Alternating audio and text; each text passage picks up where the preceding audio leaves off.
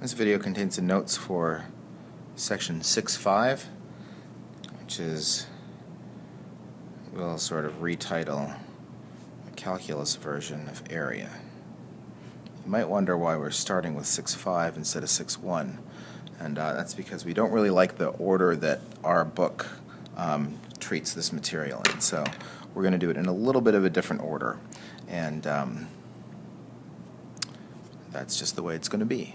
So what is the calculus version of area? What does that mean? Well, you know area from geometry. You know how to find the area of a triangle or circle, squares, rectangles, and all sorts of other two-dimensional shapes.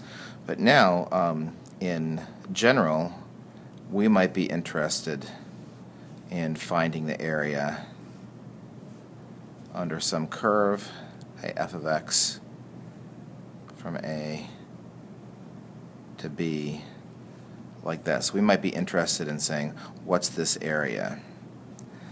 And why would we be interested in that? Well, that will become, I think that's going to reveal itself later in this chapter. But for now, we'll just accept that this is something that we would like to be able to calculate. And we're not going to get a whole lot of tools for calculating it yet, not in this section. Right now we just want to define what exactly this is and how we should use notation to represent that. So let me show you what that notation looks like. Notation, and we say the area under f of x from A to B. And let me just explain that when we say the area under the curve, that means between the curve and the x-axis, right? So wherever the curve is, you drop straight down to the x-axis. We're talking about that area right there. We call that the area under the curve from A to B. And we write that like this. An elongated S from A to B of f of x dx. Why this dx is here, I'm not going to explain today. That will become clear later. It's a little piece of the notation. It's very important that it is there, and it would be getting way too far ahead of ourselves if I tried to explain that to you right now. But I guess suffice it to say, in the same way that when we write dy dx, we know that the dx on the bottom is telling us what variable we're interested in, as opposed to like dy dt or something else. This is just telling us that x is the variable that we're interested in. That's enough of an explanation for now. So this is our notation. If you want to write the area under f of x from A to B, then we write it like this. Okay? Now, a lot of the time when we introduce some kind of notation like this, there are some consequences, maybe unforeseen originally, the consequences that we have to deal with. Here, this is all fine and good. This looks like a nice, well-defined positive area. But what about if we have a function like this? What if my A and my B are here? Well, what does this mean? We could still write this area from A to B. Now you see why I put under in quotation marks there now, because it's not really under the curve. So first of all, what area am I talking about? We're talking about the area between the curve and the x-axis, right? And here, in this case, since it's underneath, what's going to happen, the way we're going to define that is that's going to be negative. That will end up being negative area. If it's below, then that will be negative. So that's just a definition. Now that's different from geometry. In geometry, area is always positive. It doesn't matter what kind of figure you're looking at, area is always positive. In calculus, we can have area up here above the x-axis, that's positive, and area below the x-axis will be negative. Okay? And also, what if there's nothing to stop us from writing something like, let me give you another example here. I'll draw something that looks more like the first one. Area from A to B under f of x. What if I wrote this, the area from B to A under f of x? There's nothing to stop me from writing that, from putting the numbers in the the wrong order. In other words, not lowest to highest, from bottom to top. So what if they were in the wrong order? Well, that's also going to give me negative area. Right? If I run it backwards and say I'm going to do the area from B to A now, that makes it switch. So that gives us our first little rule here, that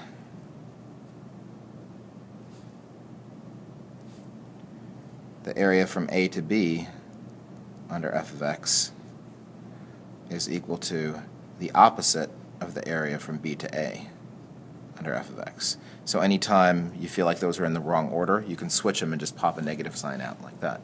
That's rule number one. All right, now let's look at some other examples and see if we can get a couple more rules for how to deal with these things. What if we have a situation like this?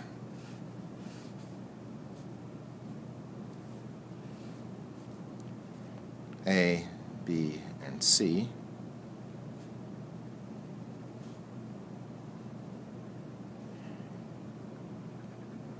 We have that area, and then we also have this area here, like that. So let's see. We could talk about a couple things here. We could talk about the area from A to B, f of x. And we could talk about the area from B to C, and I think you'd be quick to agree that if I add those together, if I add this and this, what do I get?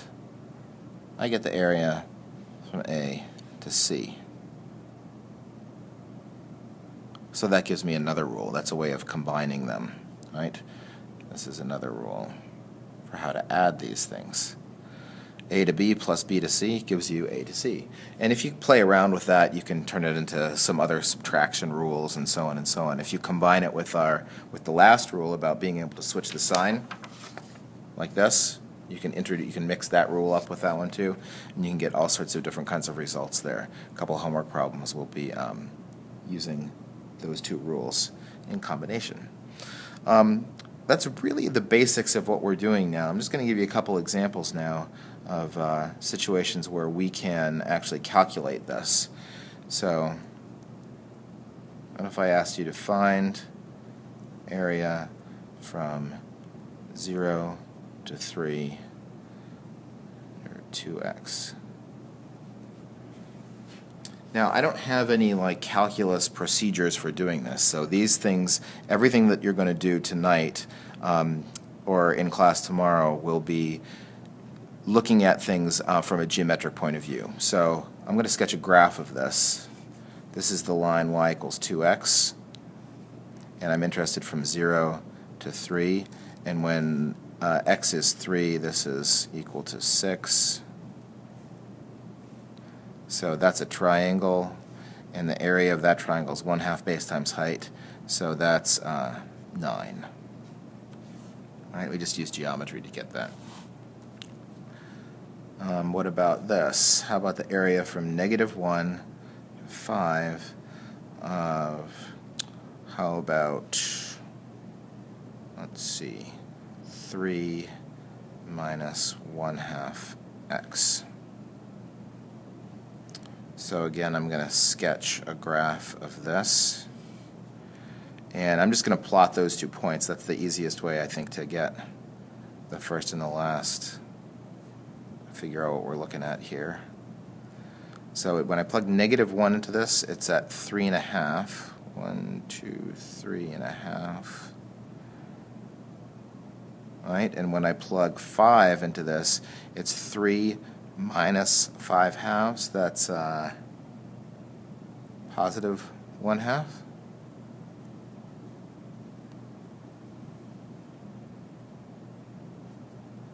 All right. So this was 3.5, and this was 1/2, and this is 6 wide. So that's a trapezoid. You can, if you want to, you could just chop off this bottom little rectangle and make it into a rectangle plus a triangle. But we're going to deal with trapezoids a lot, and so I'm going to remind you that the area of a trapezoid is, maybe pause for a second and see if you can remember what it is. It's the average of the bases times the height. So I'm going to write it like this.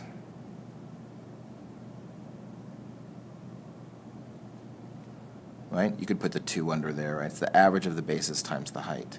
So in this case, that's going to be the average of 3.5 and 1/2. I'll just plug all the numbers in. So it's 6/2 times 3.5 plus 1/2, and that's 12. Right? Here's another one. Find the area from -1 to 3 under the absolute value of x minus 1. Oops, I forgot the little dx there. So let's see, what does this look like? This is the absolute value function dropped by 1. So that would look like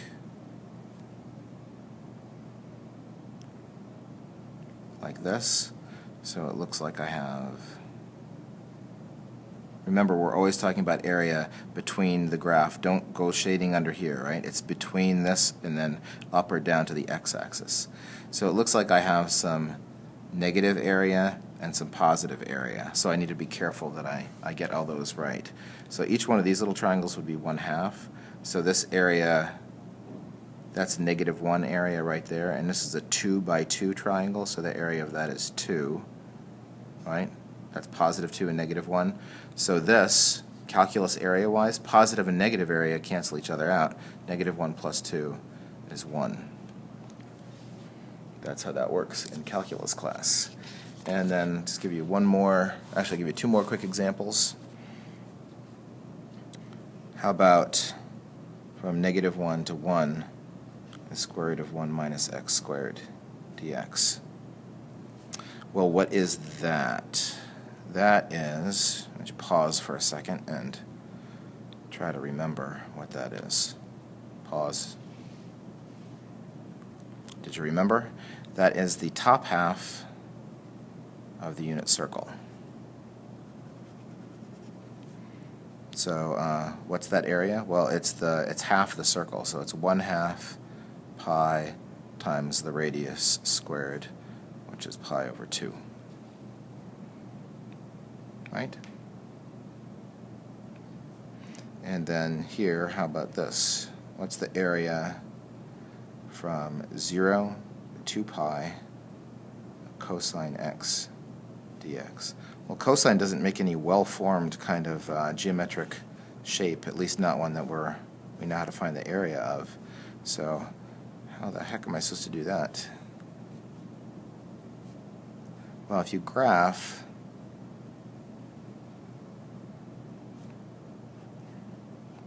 so from 0 to 2 pi, we'd be talking about this, this, and this. Well, whatever these areas are, it looks like I have exactly the same amount of positive as I do negative, right? That and that would cancel out, and that would cancel out. So we just have 0. Whatever these areas are, I don't know, but because of the symmetry of this function, we know that that area would come out to be 0.